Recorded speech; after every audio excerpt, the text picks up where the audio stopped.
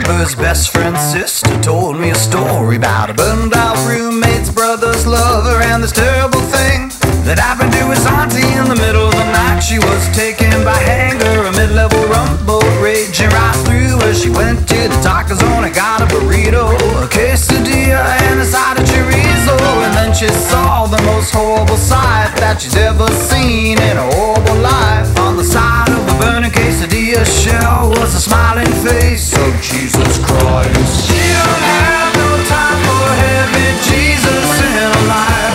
The only religion that she's known is rock and roll.